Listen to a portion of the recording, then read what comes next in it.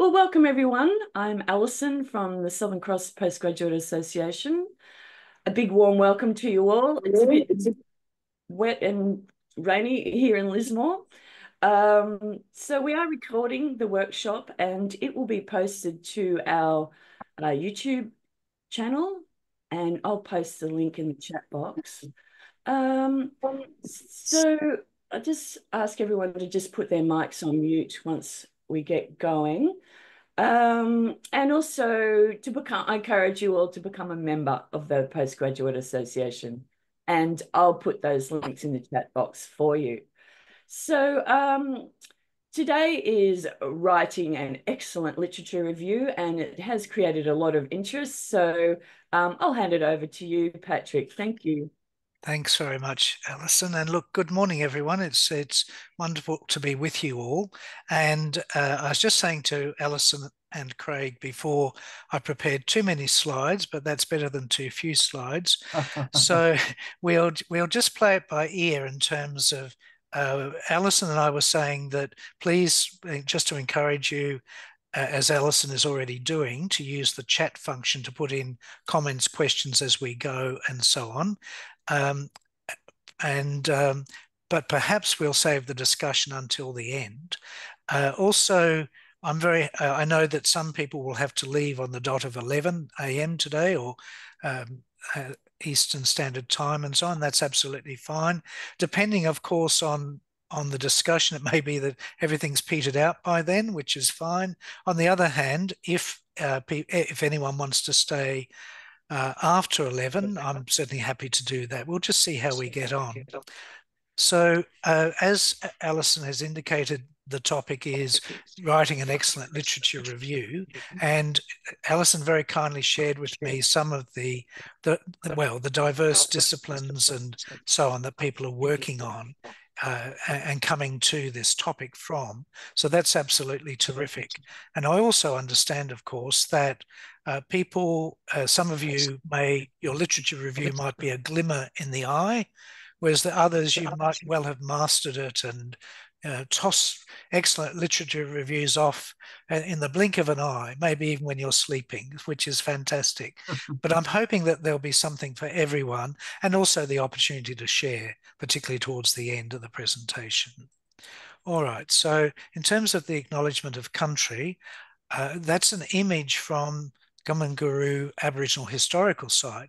And Vincent, I know, is in Toowoomba. Other people might well have visited here. That's north of the city of Toowoomba. So certainly on behalf of Empowering Editing, I would like, or we at Empowering Editing, and I know all of you, acknowledge the traditional custodians of the lands on which we meet today.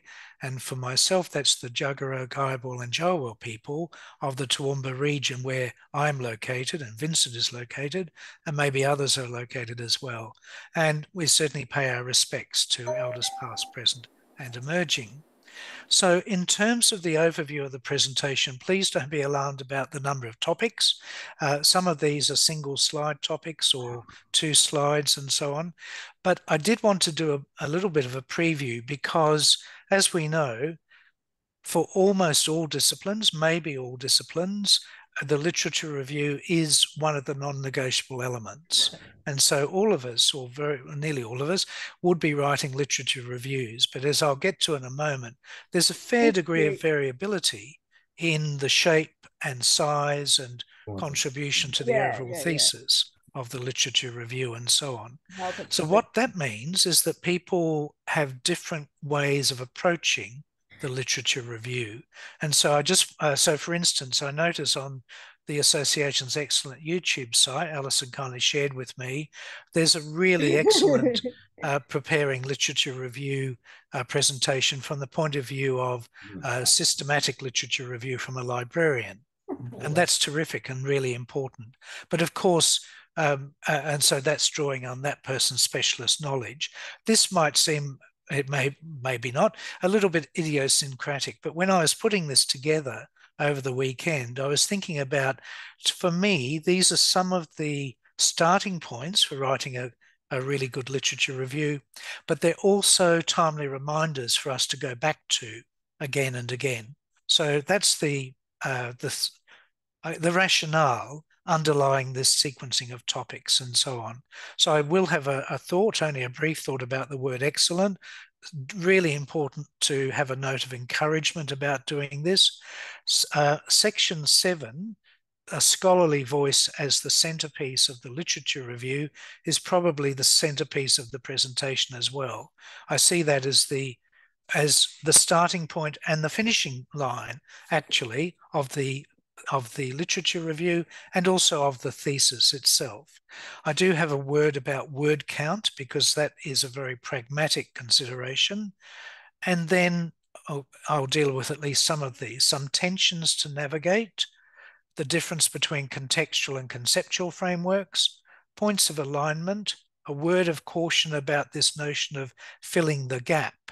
And sometimes we hear that in terms of writing the literature review. And then 3 quite different but complementary strategies for communicating your scholarly voice in the literature review, and then some concluding encouragement. So I really do thank Alison, who's just been so friendly and encouraging and welcoming and so on behalf of the association. I congratulate the association. Alison and Craig were sharing it's been going for 12 years, which is really important. I've worked in 2 universities, and their equivalent of this postgraduate association came and went, sadly. So it's really lovely to see that continuity. And I thank all of you, and I wish all of you well. All right, a couple of crucial caveats and also a note.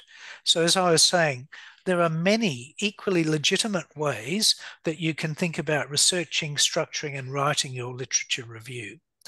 And that's a really important reminder, because sometimes people, particularly when they're starting, might have a view that it's predetermined or that it's already existing, and your role is to discover this mysterious thing. That's not the case at all. You're crafting something new, something that does not exist. And so those of you who have used or are using classical grounded theory, for instance, as we know, the idea there is that the literature review is almost the last thing that you write after you collect the data and do the data analysis and so on. That's unusual. Usually, as we know, it's at the front end of the thesis, but it's a timely reminder that there are different ways of approaching this. Also, really importantly, nothing in this workshop is intended to challenge or to contest or undermine or anything like that your supervisor's advice, experience, and knowledge. And so clearly working with them. So if I say anything here today that's different from what you've discussed with them, say, well, Patrick said this, what do you think? Is he, is he off the planet, or is it worth considering? And just a few of these slides I did use in a previous presentation. All right, so just very quick about myself. I did work for many years at Central Queensland University, and then I went to the University of Southern Queensland in 2005. I retired from there in 2023. Since then, I've been working 60% at Excelsior College in Sydney, but as a remote worker. I've never actually been to the campus there yet. I've had the pleasure of co-supervising 55 doctoral students to graduation, and 2 others are currently engaging with their examiners' feedback. I've also examined 41 doctoral theses, so that's not me showing off, or more accurately showing how old I am.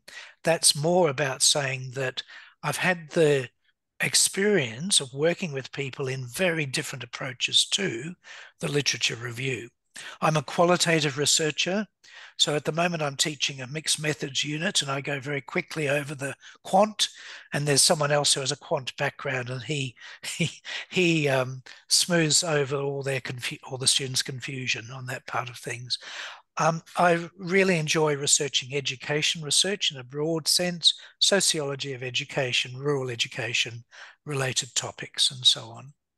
All right, so this was the abstract that I sent through to Alison, and she's kindly shared with people. So just starting with 3 important questions. How can we recognize an excellent literature review when we read it? And what that relates to fundamentally is the really important point of judgment. And so one of the usually incidental, implicit skills or attributes or dispositions of HDR study is developing judgment, scholarly judgment. And it's really exciting when people do have that judgment and they can use that. So one answer to that question is an excellent literature review would demonstrate the scholars or the researchers or the research students' scholarly judgment. We'll come to evidence of that shortly, but it's something to bear in mind. It also relates to scholarly voice, which we'll also come to. How can we work towards writing an excellent literature review? And I do have a few strategies towards the end of the presentation that are some examples of strategies that work, and then principles and practices and so on to ensure that it's fit for purpose and speaks with authenticity and authority to multiple stakeholders and diverse audiences. So that's something else to bear in mind as we're writing the literature review. Who's the audience, or sometimes who are the multiple audiences? Who are the stakeholders in reading this? And sometimes, of course, we need to employ different strategies to speak to those different multiple audiences. So it can be quite complex. And so hopefully, you'll be the judge of that, of course, each of you, but hopefully there'll be some useful ideas and actionable strategies to help everyone to work towards literature reviews that are both effective and excellent. Now, a thought about the word excellent. So I'm using it really, this term excellent in terms of literature review, I guess in the colloquial everyday sense of high quality, first class and so on. I do believe strongly that what excellent means in this context is that it's demonstrated in consistent effectiveness and fitness for purpose. So part of that is being really clear, obviously, about the purpose of your literature review. What role, where does it occur in the thesis? What role, what function does it perform in the thesis? And how can you signpost that and so on? We need to recognize and acknowledge that there are limitations on the literature review, particularly the word count, and in terms of the overall word count, which I'll come to shortly, but also in terms of our knowledge. So I believe that that's important to recognize in setting the boundaries around the literature review, that inevitably there are limitations of that. This is in focus, that's out of focus. But even within what's in focus, it's not laying claims to saying that you have read every single paper. When I did my doctorate, which was more than, well, 25 years ago now, I guess, that was pre-internet and all of that kind of thing. So obviously we had access to databases, but it was a different world. So in a sense, we've had this efflorescence or proliferation of knowledge and information and so on. And so that can be incredibly exciting and so on, but it can put extra pressures on researchers. So rather than absorbing that and putting even more pressure on yourself, I think it's a matter of being realistic and so on. Now, a note of encouragement, and some of you might have come across this paper before. I really like this, particularly the title. It's a PhD, not a Nobel Prize. And then the subtitle is How Experienced Examiners Assess Research Theses. The authors did a really interesting study. I don't think they've done an updated version. So this was 2002. And basically what they did was that they interviewed a fairly large number of PhD thesis examiners. And I really like the way, because I'm not sure about Mullins, but I've seen Kylie at a conference and she's very engaging and very supportive of students and so on. And so I think it's nice that they've written this. The most heartening information is that experienced examiners want the students to be awarded the PhD or the equivalent award, and will go sometimes to extraordinary lengths to enable this to happen. And so sometimes it's examiners saying, well, I'm not exactly clear on this point, but I think what's happening is here. So, and I do that myself. And the people I know, colleagues who are examiners also do that. I guess we start from the standpoint that the student has gone through all of the checks and balances of confirmation of candidature, usually ethics approval, the regular progress reports, often an internal check before it goes out for external examination. And so I certainly have a prejudgment that it's going to pass. It may pass with revisions of varying degrees of minor, major, etc., but that's the starting point. And so I think it's really important to think about that, about the thesis as a whole, but also about the literature review. And hopefully that will relieve the pressure that often HDR students put on themselves. This has got to be the definitive version of the literature review about this topic. And it's good if you can do that, but I think it should be reframed somewhat to reduce the pressure. And so I've certainly found this, no disrespect at all to people who are newly minted doctors and really want to get their first examination and so on. But what I've found is that people who, on the face of it, a bit of a stereotype, or they're jaded and cynical and so on. Actually, they very often, occasionally I've got it wrong, but very often they come back and say, look, this is a very good piece of work, because they're genuinely interested in seeing what's the latest thinking in the field. And that's partly what the literature review is about, of course. And so I also like this. So I think the details of this was that these were supervisors. And so this was someone female working in maths English, which is an interesting combination. A PhD is a stepping stone to a research career.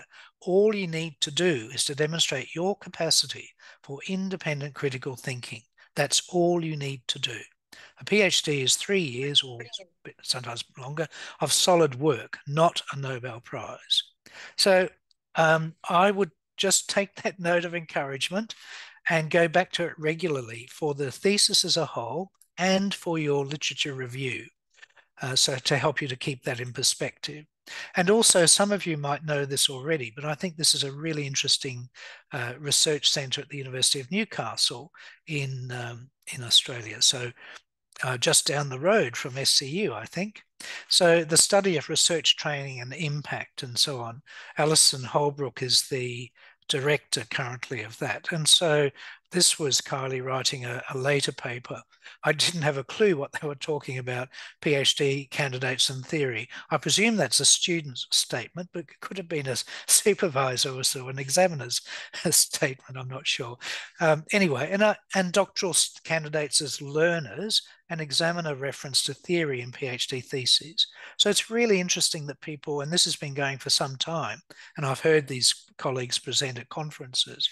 So it's really good that they're looking at this work, and quite likely they've written about literature reviews as well. All right, as I mentioned at the outset, I see this as the centerpiece of the literature review and also of this presentation. And so this notion of developing a scholarly voice. Now, it's one of those things where if you go into a shop and say, I'd like a scholarly voice, please, you won't get one. A couple of my students have become a little bit tetchy with me when I've talked about this, because they've said, what are you talking about? Where is it? Where can I get one? What does it look like? And so on. And then when I've responded, well, it's very elusive and slippery, a bit like a mirage in the desert, but you'll know it when you find it. Sometimes they get annoyed with me for saying it like that. But what it is really is thinking about, what do you think about this intellectual field that you're working in? How do you judge it? Judgment again. What do you see as the strengths? What do you see as the gaps? What do you see as its contribution to the wider world? Why should people care about it? More broadly, and why should people care about your research as part of that, and so on. Now, I think it would be impossible, or certainly very difficult, for people to have that view at the start of the study. Of course, you might have been thinking about it for a long time as a practitioner or a policymaker or whatever, and that's great. But I just really want to highlight that it takes extended time and effort. This is not something that can be done overnight. It's something that it's in many ways it's a mysterious process, but it's got dashes of insight, dashes of inspiration, and sometimes I thought of this as accidental connections, which may not make a lot of sense. But sometimes when we're thinking about things, doing yoga or Pilates or other kinds of body stretching exercises, something happens to the mind, and you think, that's connected to that, or that could speak to that. And it's fascinating how that process works. Or you might be walking along the beach, or you might be doing the grocery shopping, or whatever it might be. I would go with those moments because time and time again, they've yielded really interesting insights and things that are worthwhile. It's definitely attainable. Persistence certainly does pay off.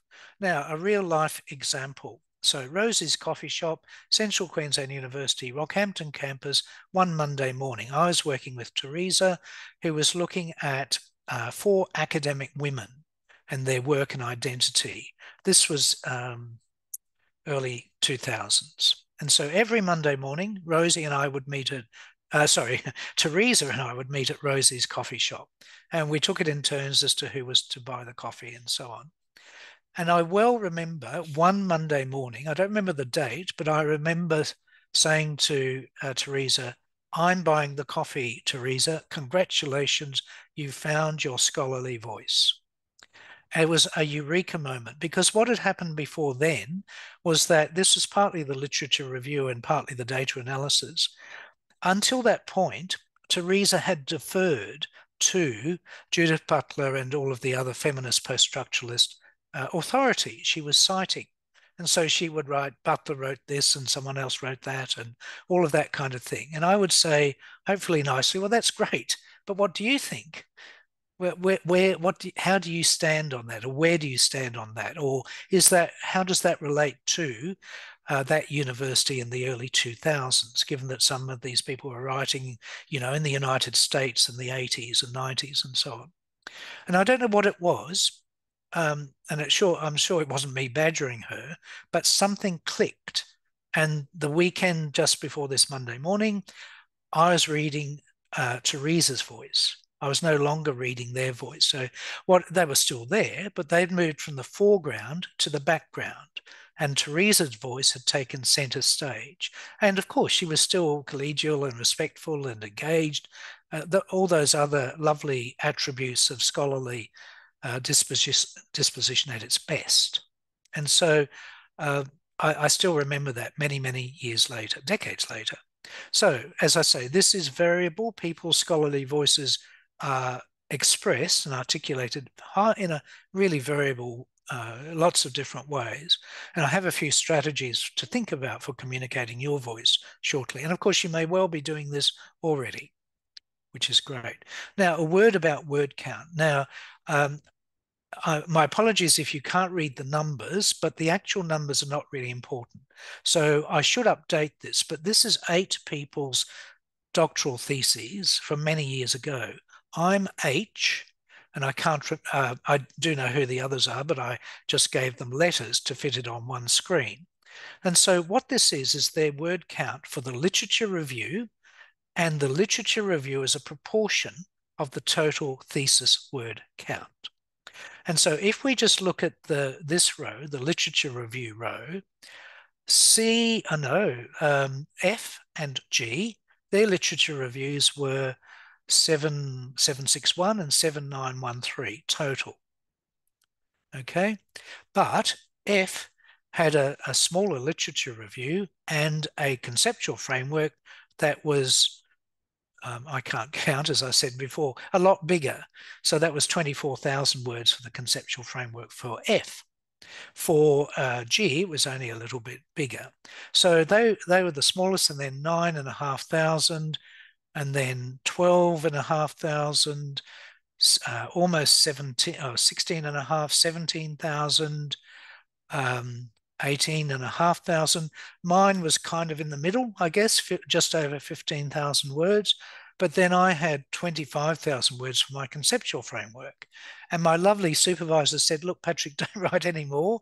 It's good that you've got that. No one will probably read that, but it's good that you've spent that time working on that because that's kept you happy and out of mischief and so on. So that was lovely.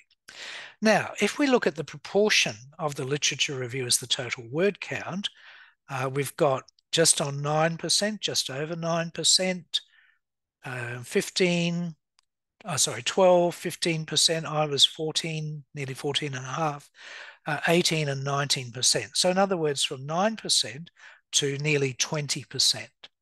Now, it may look as though I'm obsessed with word counts. I'm not really, but I do think that it's a pragmatic consideration as to how long your literature review will be as part of the thesis itself.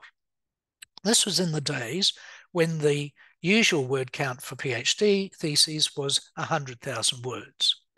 Then, I'm not sure about Southern Cross, but USQ decided, oh, examiner fatigue, we can't get examiners, we'll reduce the word count to 80%, to 80,000 words. And they even got to the point of actually saying you had to have a special dispensation if it was one word over 80,000. Then sanity prevailed and it's kind of recalibrated. So now people do have particularly qualitative theses over 80,000, and it's kind of gone back up again towards the 100,000. So as I say, I'm not obsessed by that, but it is a practical consideration. So there. So Alexandra, that's a good question about proportions. Sorry if I distracted by that, but in the moment, yes, I think so. I do think so. So it's proportionate of, however long your honours thesis is, whether that's 30,000, 40,000, whatever. And of course, research masters, typically half of the PhD thesis length. So that might be 40,000, 50,000. So generally in proportion. Thanks. Okay, so now these are some tensions to navigate that follow from that very pragmatic point about word count. And one of these is being comprehensive versus being proportionate. And related to that is breadth versus depth. And again, I don't know what your supervisors and you think and your fellow students think and so on. I tend to view, I certainly say to my students, you will encounter this breadth versus depth dilemma.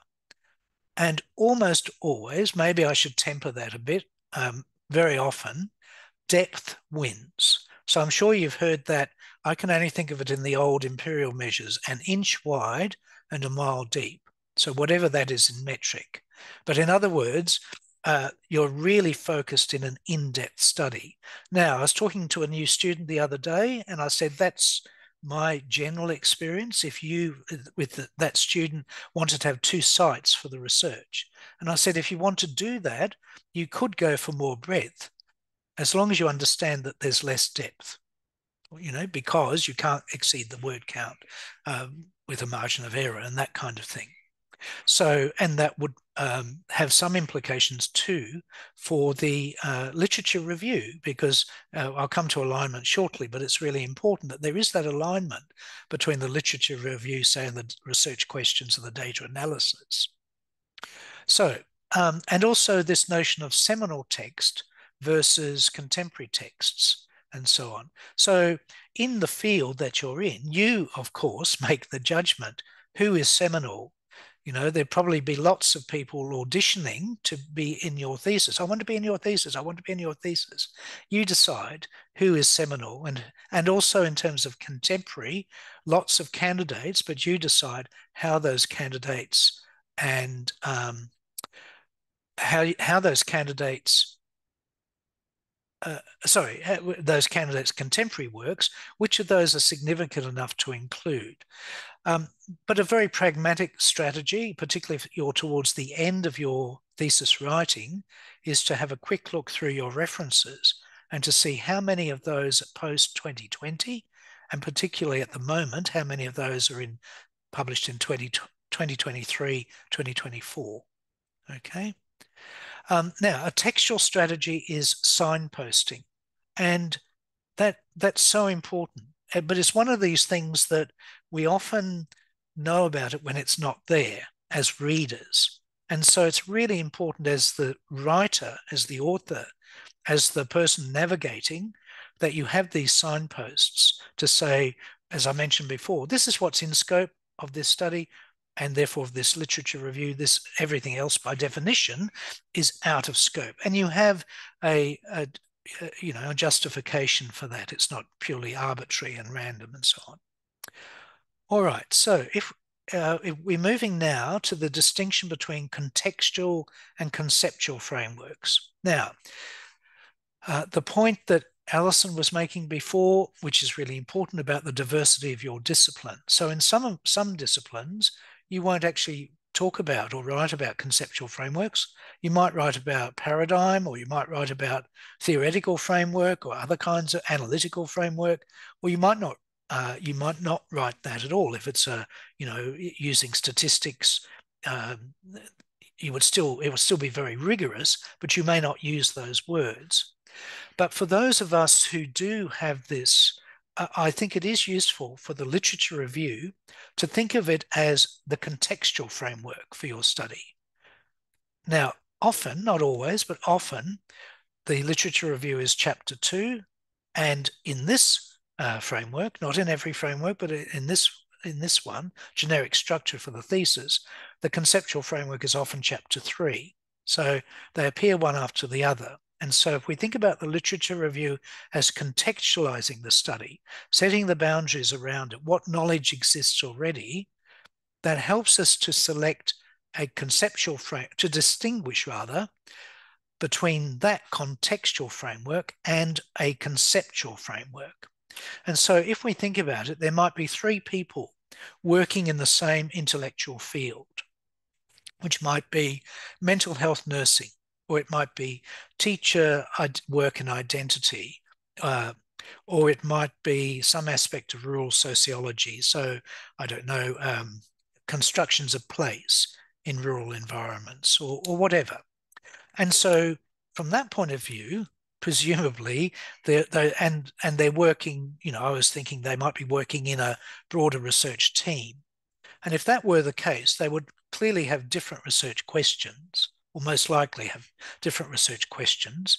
They'd be very likely to have different conceptual frameworks, although they might share some aspect of Bourdieu or Foucault or Diciteau or Bakhtin or Judith Butler or whoever it might be. And they would have some, I think, they would have, if they're working in the same intellectual field, they would have some convergences regarding the literature review. But, and this is, I guess, the key point I want to make, they would also, being conscious that there are 2 other people in the same lab or research team working in the same general area, they would be careful to differentiate their literature review. So they might have a blend. They might have the same things, might be a recent government report or policy document that everyone's talking about at the moment, but they would have presumably different takes on that shared document, for instance. But they would also have some other different literature that reflects the specificity of what they're looking at. So all of this is good because it helps you to set your boundaries around what you're doing and to ensure that, that it's feasible and that that it can work for you. So, as I say, for me, it doesn't always work, but it can be useful to think about the literature review as a contextual framework that complements your conceptual framework. And this is your judgment. And also, this is a really important point. Occasionally, I've seen examiners who are exceptions to that, and they say, oh, you haven't cited this seminal work in your thesis, which is usually their seminal work. And so when you get the examiner's reports, that's easy. You just find 5 or 6 recent references to their work. But that's actually, despite what we might think about thesis examiners, that's fairly rare. More often, examiners are actually interested. So what is the student's take on the literature? Often it's a not a lazy way, but it can be a good way. I haven't looked at that literature for some time. Here's someone who's just submitted a thesis about it. What's their take on it? And so I really like that collegial fellow scholar kind of disposition that people, most examiners do demonstrate and so on, rather than the literature as being predetermined. Because sometimes students become almost frozen. I don't know if it's fear or nervousness or anxiety. What happens if I haven't quoted this other thing, this seminal work and so on? Um, well, I say, well, if you haven't found it, maybe other people haven't found it either. How do we know that it even exists? So obviously, be conscientious and so on, but it's about being proportionate with regard to the literature review and so on. Okay, now in terms of points of alignment, just quickly about this, your literature review, like other parts of the thesis, do need a scholarly voice.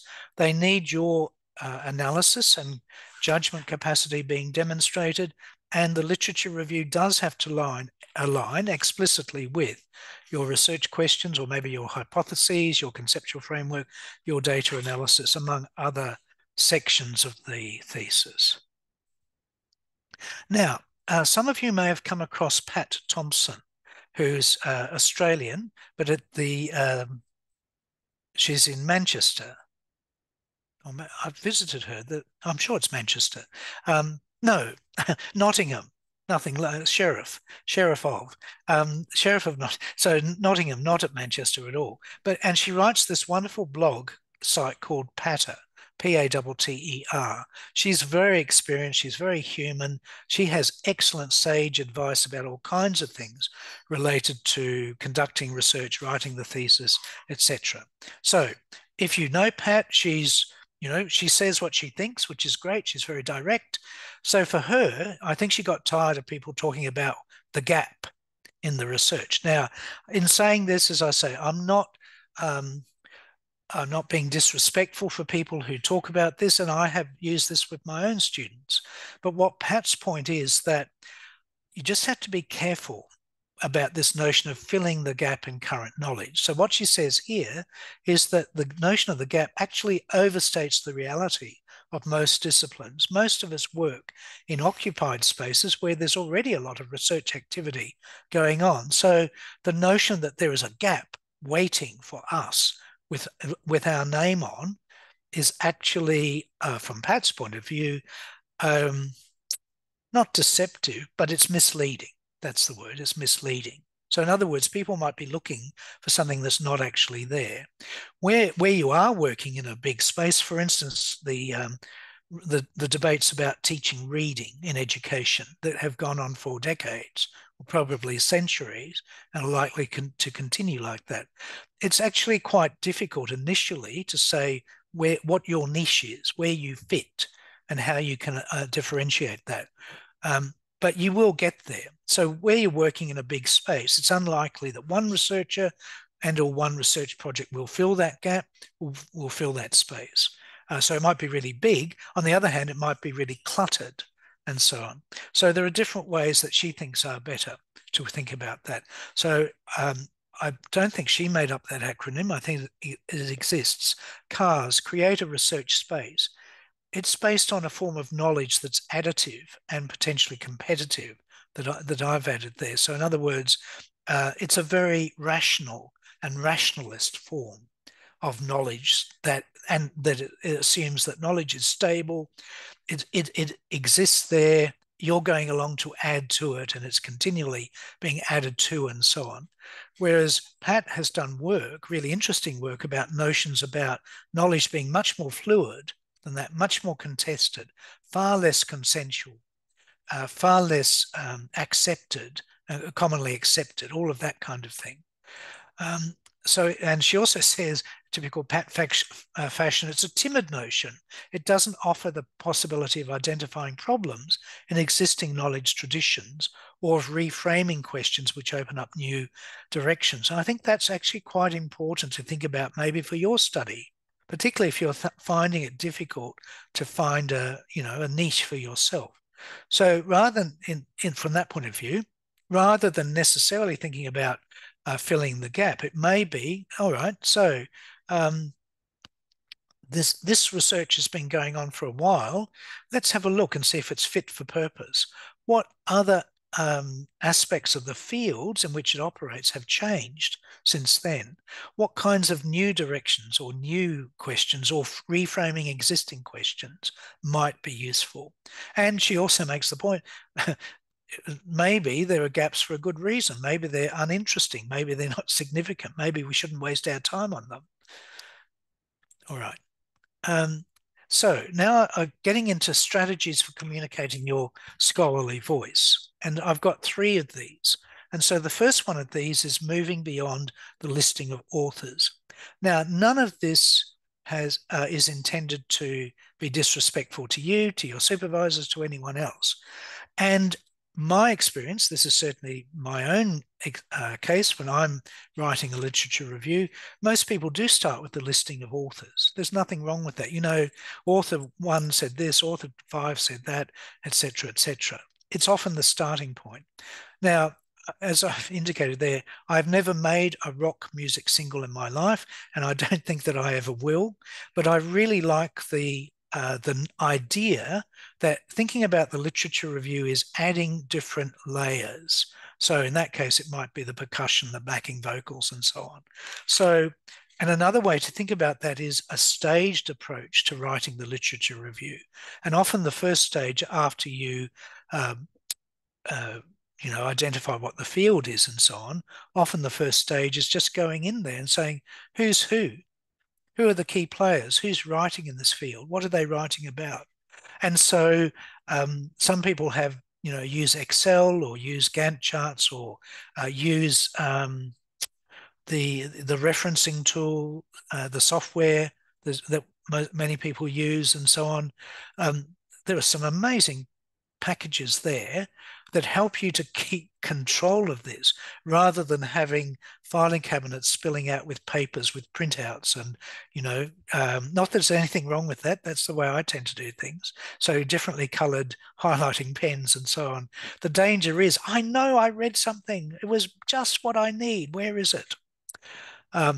Anyway, so but you do need to get to the point where you move beyond listing authors as your way of organizing your literature review or structuring it to what are ideas, what are debates, what are themes. No doubt there are other ways of organizing or structuring your literature review as well that work really well for you. And so as supervisors, when we're giving feedback to students, I would expect that my students would start here. But fairly soon into it, the feedback from the other supervisor and myself would be along the lines of, are there any connections with these people? Are there any points of dissonance or tension that you can, that you can identify? Sometimes people write papers in such, they're gifts for students, research students, because they actually write in the abstract. This paper contributes to this debate in this scholarly field in this way. And that's wonderful, but mostly people don't write that. So you have to infer, you have to make those connections yourself. And even if they do write that, of course, you may disagree. You may say, well, actually, I know what they're talking about, but I think the underlying debate is actually about this, not about that. And that's a good sign as well. Not that you're just being contrary, it's a sign that your scholarly development is, voice and judgment are developing well. So one example of moving beyond the listing of authors, this is from Mark Tyler. His PhD was about critical spirit in TAFE teachers in Queensland. He's now working at Griffith University in Brisbane. And I had the pleasure of working with Mark. So just sorry about the preponderance of text, but it's really more about getting the idea. So a post-structuralist view of identity, Barber, Butler, Foucault, and so on, moves away from identity formation as either an individual or a social process. It emphasizes the political context in which identity formation occurs. So just in that one paragraph, Mark is clearly signaling his scholarly voice. He's in control of this material. These very eminent and well-known thinkers and so on are there, and they're coming along for the ride and they're supporting his journey, but they're in the background. He is in the center. So that's his take on these notions around identity. And then he applied that to literature review about TAFE teachers and so on. So the notion of multiple subjectivities rather than unchanging singularity and so on. An individual's experience interacting with their meaning making within a discourse and so on. And then self-knowledge, which he was very interested in, to develop his concept, which he drew on from other people too, of critical spirit. So he was interested, where does critical spirit come from? One of the sources is self-knowledge. So self-knowledge in turn comes from individuals interrogating their experience, where narratives of subjectivity meet the narratives of culture and so on. So I'm sure that for many of you, those theorists would be very familiar. That may well be, you may think, well, almost that's stating the obvious. And actually, if so, that's a good thing, because that's a recognition of the field that Mark was working in and so on. So now the second, so that's moving from structuring your literature review by listing authors to clustering it in a really coherent, well signposted way. A second strategy is mapping an intellectual field. And so who are the key players? How are they clustered? What are the points of consensus and dissension? What are the key debates? How are those debates, where do those debates come from? How are they influenced by different paradigms, policy assumptions, other forms of researcher positioning, and so on? And the last one is, what metaphors can be helpful in mapping the intellectual field? Now, you don't have to use a metaphor at all, but excuse me, I was influenced by someone I still regard as an amazing role model intellectually and so on, from when I was a very young and green undergraduate decades ago. And in one of his books, he had used a similar kind of metaphor. So I thought I can use something like that. So many years ago, I was at a seminar. So my research centrally is about occupationally mobile communities, particularly show people, circus people. In the UK, that's Roma, and in continental Europe, that's Roma, gypsy travellers. In the US, that's carnies, carnival workers, and also migrant workers, fruit pickers. It's an amazing area to work in. And like many areas, I stumbled into it accidentally and so on, but I'm really glad that I did. Anyway, in this paper, I used this metaphor. So I referred to the field as a very large landscape painting of the schooling experiences of the children belonging to occupationally mobile communities. And that was 96. And then 5 years later, when I finally finished my thesis, I said, okay, let's go back to that and say, this thesis has contributed to the joining of the panels and the unveiling of the larger painting that depict the complexities and subtleties of itinerancy and traveller education.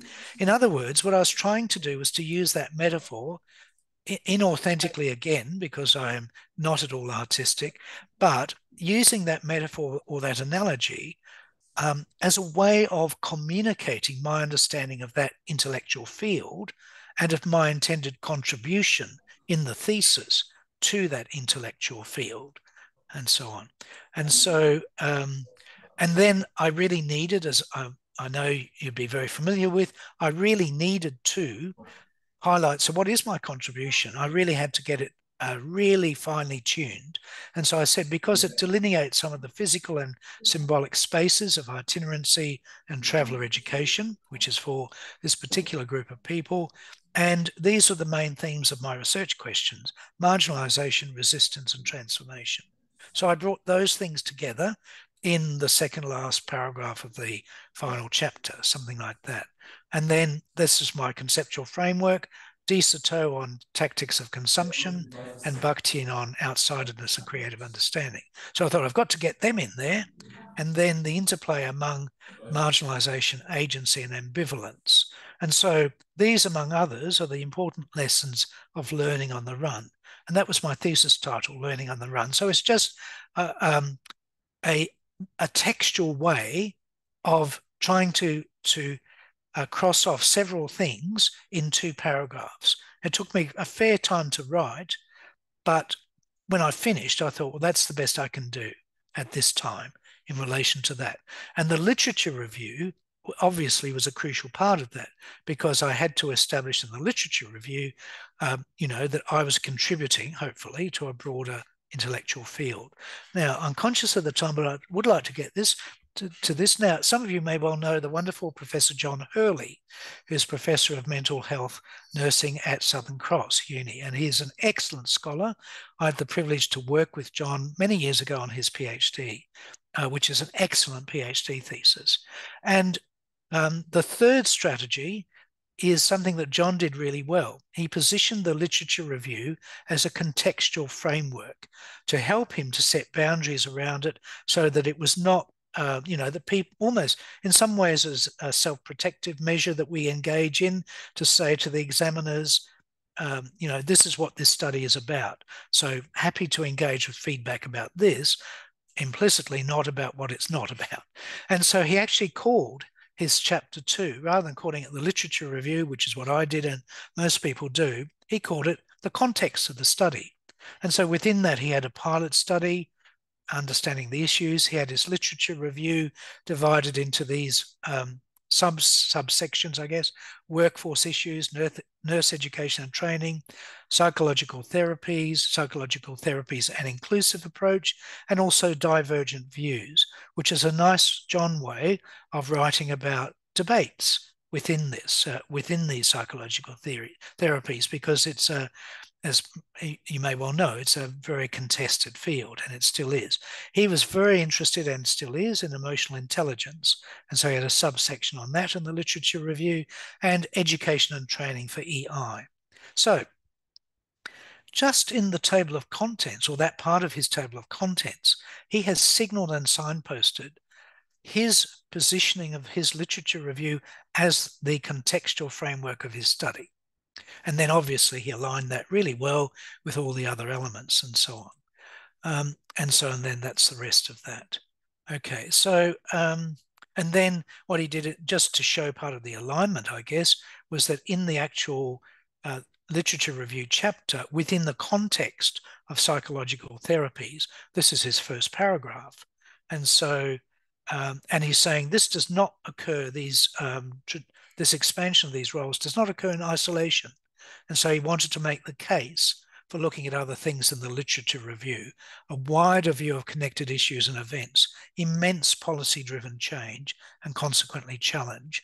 So that's beautifully crafted to talk about some very pragmatic issues, and to put forward his take on those issues.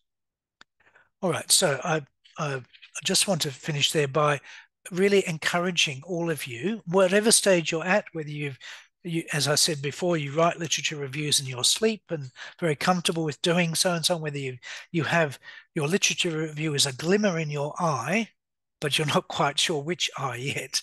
It might be glimmering, and everyone in between. So I certainly wish you well.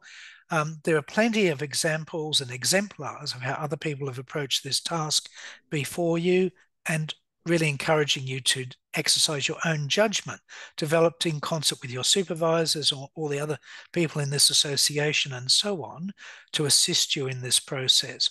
Practice these different representational strategies, because they really do work, and they will certainly help you to make sure that your these literature review is both effective and excellent. And there's the references, and that's a shameless plug for Empowering Editing that I work for, and that will be on the slides that I send through to Alison later. So I'll stop sharing and see if anyone's still here, which is always a bit fraught. We're all still here. Thank you so much, Patrick. That was excellent and very informative.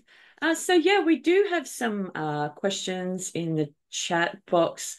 Earlier on, there was a question from Alexandra asking you about when you showed that graph of proportions in a thesis. Would those proportions be roughly equivalent for honours and masters? Yeah, it's a good question. Thanks, It Alison. is. Thanks, Alexandra. I think so. I mean, there might be disciplinary differences, but I think it's interesting, isn't it? There is a generic structure to a thesis. So I read someone was trying to be very post-structural and rebellious and so on, and said, this is not a thesis. but he actually had, because the university said, thesis presented for the award of. So there's a bit of a dissonance there. There is a generic structure, and particularly with external examiners. And so I think it's good to play safe and so on. Yeah. Thanks, Yeah. Alison. Okay. And also there was a question from Risa. Is she still here? Um, she said, "What is data analysis for literature review?" I'm not sure. Oh, sorry. I might have, I'm not yes, sure what that means. yes. Sorry, Risa, and sorry if I unintentionally misled you. In one way, it is absolutely true that when you do your literature review, you do engage in data analysis because you're collecting information, you're presenting it, and so on. But what I was actually talking about, and it's probably better to differentiate, what I was trying to say was that your literature review has to align with and connect with your data analysis. So, for instance, very often in the data analysis, and particularly in the discussion, as we know, people then refer back to their literature review and say, this finding in my thesis, builds on the earlier work that I found in the literature from A, B, and C, or this finding actually contradicts or is different from these people who've gone before me in the literature review. So sorry, Risa, if I unintentionally misled you. Okay, thanks. A couple of comments. Craig said in science, it's often about the debate or contest of a theory Mhm. to be resolved. That's actually a really good point, Yeah. Craig. And that reminds me of this distinction, which, like all distinctions, it's a bit artificial, the distinction between theory testing and theory building. And Mm, so, and mm. often we do both, but and Craig, I'm not sure if that's what you had in mind, but that's what it makes me think of. So sometimes we have a pre-existing theory and we apply it to a new context and so on.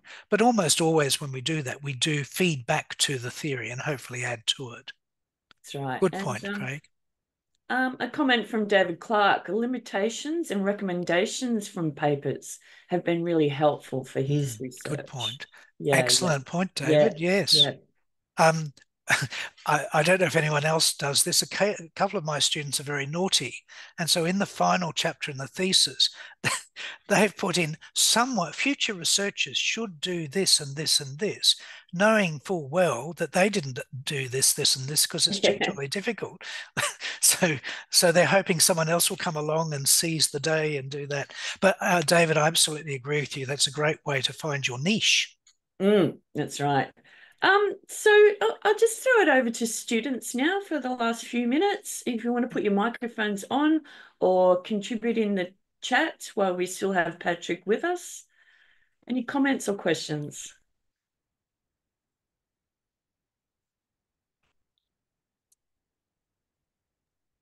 I found the whole thing extremely useful.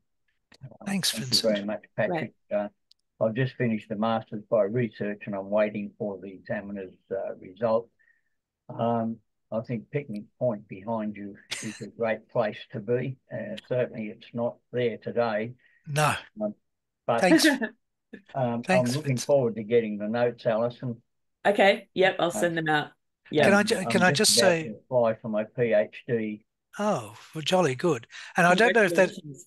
I don't know, Vincent, if that is actually your office or if that's a backdrop on Zoom, but I'm very impressed. It's very scholarly.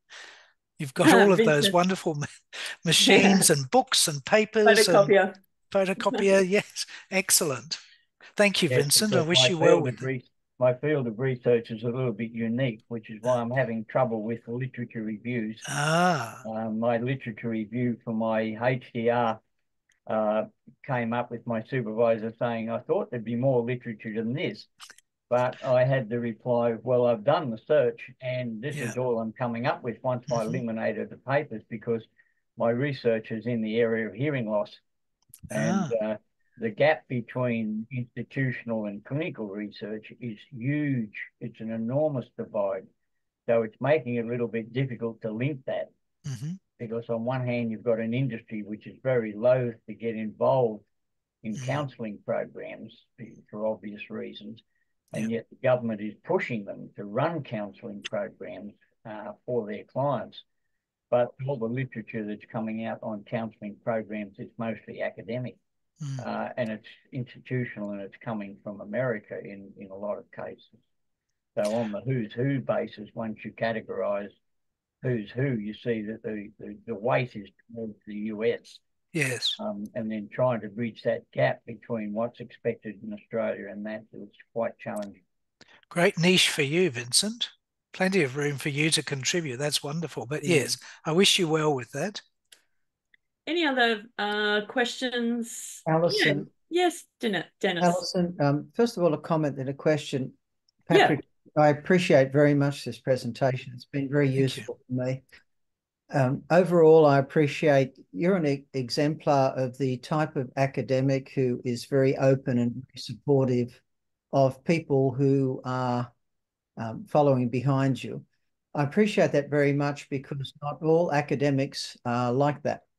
And I just want to ask you a question. My area in my research is very controversial in my profession. It relates to a philosophical concept that is very popular within the troops in the profession, but very unpopular with the academics. Mm-hmm. And so I continually run into flack or opposition. Mm-hmm. When I've finished my PhD, I'm writing and publishing now. I run into opposition against getting my work published in the journals in my small profession, because the people who control those journals in that area just don't consider it legitimate.